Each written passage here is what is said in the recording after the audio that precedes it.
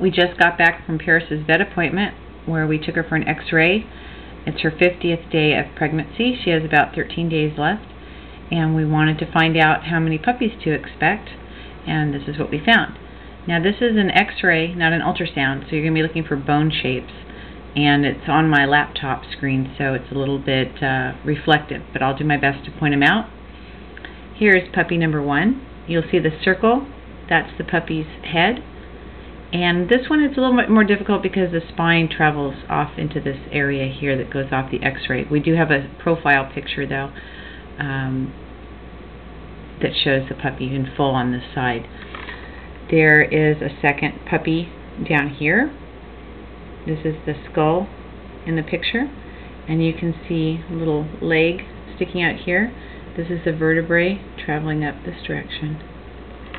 Then you have a third puppy here, the puppy skull here, and the vertebrae on this one's traveling right here. And last but not least, the fourth puppy head right here with the vertebrae traveling up here. So we count 1, 2, 3, and 4 puppies.